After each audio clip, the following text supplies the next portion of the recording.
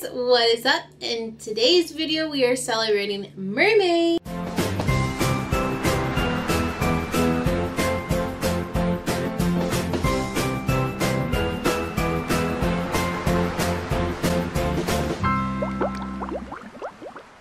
Hey guys, what's up? If you're new, my name is Brittany. If you don't know what Mermaid is, it is an awesome collaboration that was put on by Pauline over at Mouse and Mermaid, my fellow mermaid lover. We are doing something mermaid related or ocean related, and today we are sharing our collection. So everyone's video is going to be a little bit different most likely because everyone's just going to be sharing their own personal collections of whatever. So I'm sticking to the mermaid theme, but I know lots of other people are doing other ocean creatures or just, I don't know, ocean things in general. I don't really know what everyone's doing, but it's going to be fun. I'm excited to go watch everyone's videos, and you should be too, so make sure you go check them out. They will all be listed in the description below. We all know in the Disney community, most of us, I should say, well, I think all of us like a figurine. You might not be on the Jim Shore train, but all of us like figurines, I assume, but I'm sure there are people out there that don't, but a lot of us do. So I figured why not show some of my other figurines. That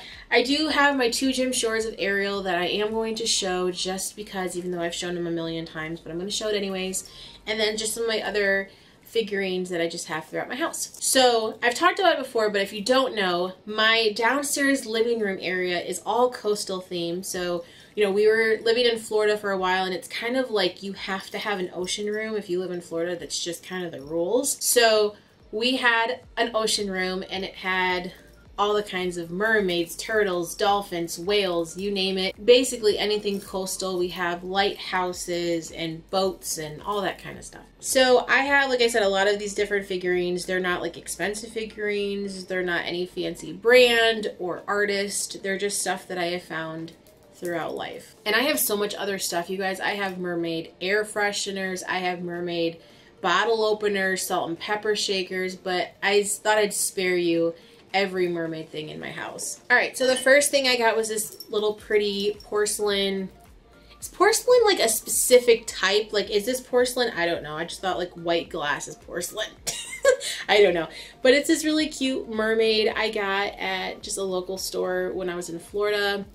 Really, really pretty. I love like the texture on her, I was gonna say skirt, her tail. I actually have a couple like that because, well, actually I only have one that's similar to that, and I believe I got it at the same store. So this one is similar, but it's like a teal. The color's not coming off on camera, right? But it's this really pretty like seafoamy green teal. It has that same type of like texture on there.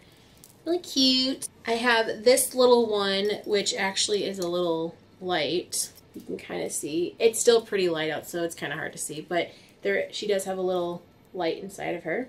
We all have a little light inside of us, don't we? So I have shown this one before. This is from the Personality collection, I believe. This is called Be Bold. Speaking of tails, I have this little one. It's not really of a mermaid like face, but it's a mermaid tail. I actually got this at Dollar Tree, you guys. I wish that it was teal because that's kind of like my color scheme, but it's fine. Yeah, but this was $1. $1!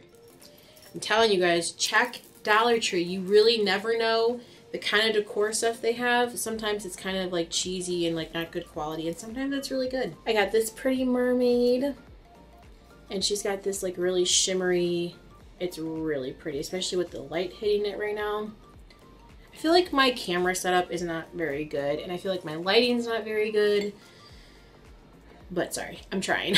This next one is a little figurine that I've had, I think, most of my life.